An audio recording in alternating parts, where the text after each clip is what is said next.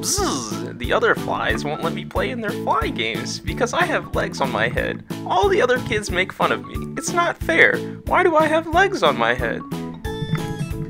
Hey Phil, my name is Dr. Melanie Gaster. I'm a scientist and I study unique flies like you.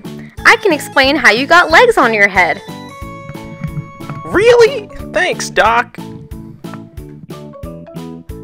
Let's start with the basics. Do you know what a gene is?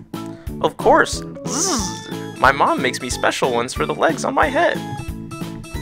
No, I'm talking about the genes that are in all of your cells. Genes are the blueprint for your body. This is a cell, like the ones in your body. If you look closely, you can see that all of your cells have a complete set of genes, which is contained in the chromosome.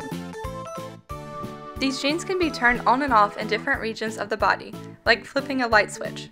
For example, only leg genes are turned on in the legs, and other genes are turned off. Leg genes are turned off in the eye because they are not needed there. Eye genes would be turned on.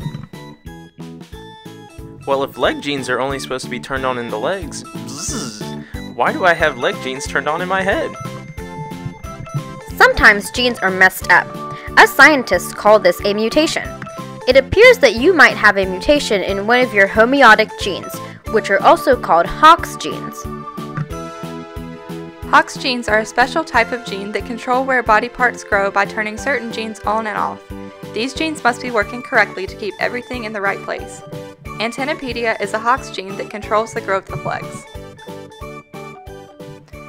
If antennapedia is turned on, or expressed, legs will grow. It is normally expressed on the fly's side or thorax.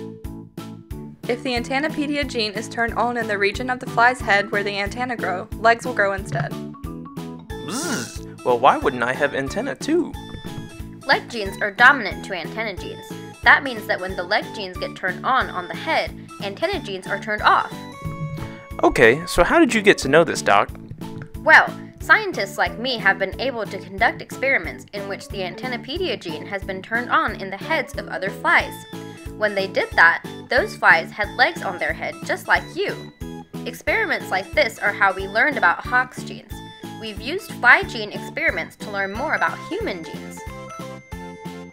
Fruit flies like Phil are used in scientific research because they are considered to be model organisms. Fruit flies and humans may look a lot different, but have similar genes. This makes fruit flies, which are called Drosophila by scientists, a good way to study genes that apply to humans and flies. Drosophila are good model organisms because they are small and have short lifespans. This makes them convenient to keep in the lab. Here is a real-life example of Antennapedia and Drosophila. The fly on the left has normal antenna, and the fly on the right is an Antennapedia mutant, like Phil.